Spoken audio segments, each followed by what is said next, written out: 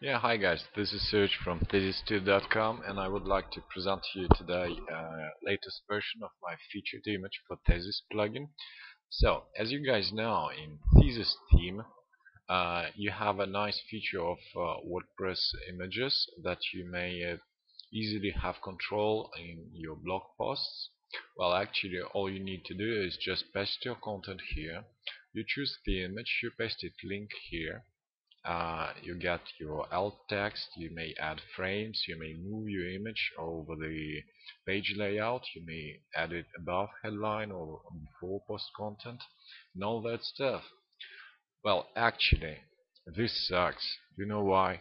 Because I don't like my customers pasting links here. I do prefer they use the native WordPress featured image feature for this post, and I just added some options here to use like different sizes and to have a caption enabled on the featured image in Thesis. Also, you have a control over the CSS classes applied to that image, and you may even enable slideshow for your images. So let me show how it works. So actually, right now I'm editing this post. You have it here. So you've got just a line of content. You have a title and all that stuff. I'm gonna go grab some dummy text to make it look better a bit, like this. Okay, I paste it here. You might have noticed I'm not using HTML editor because it it is really messy in Thesis. So I update the post to add some content first. So here you go. We've got some content. Let us add an image here. What we do, you will see it's really easy. You see the box here, featured image. You click set featured image link here. Then you go grab a file from your computer or from your media library. Just go like that. You choose any image you would like.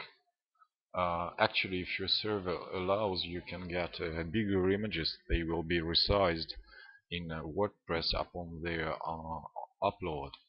So I'm gonna go grab some images like here, just a little photos here. So here you go. I like this one. So I open it.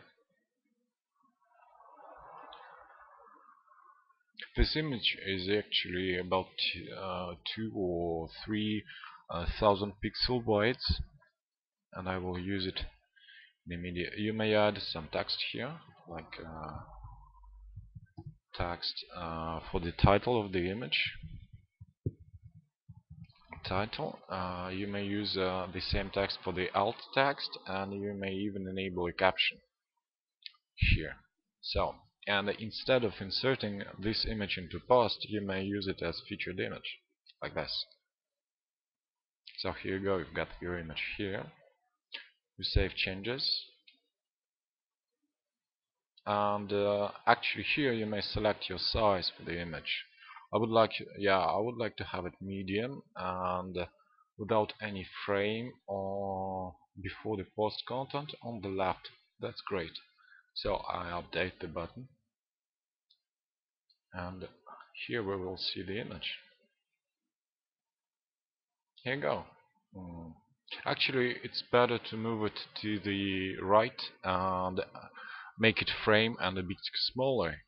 Instead of changing all this stuff with the links, all I have to do, I just change the size to thumbnail, I add my frame, and I move it to the right.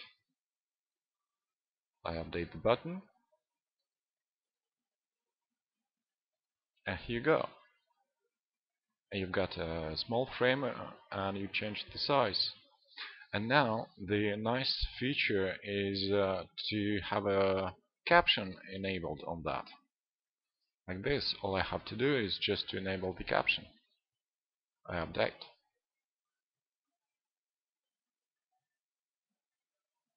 Here you go. And you've got your caption here. So in the second video I will show you some more features about this plugin.